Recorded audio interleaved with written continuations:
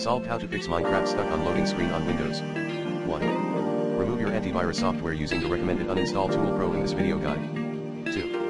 Don't use free VPNs. 3. Update your device drivers using the recommended Avast driver updater in this video guide. 4.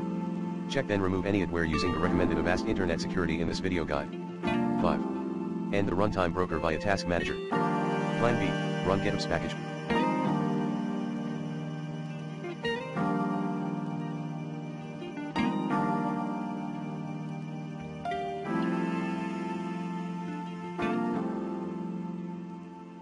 Photos remove Ops package command in PowerShell as admin.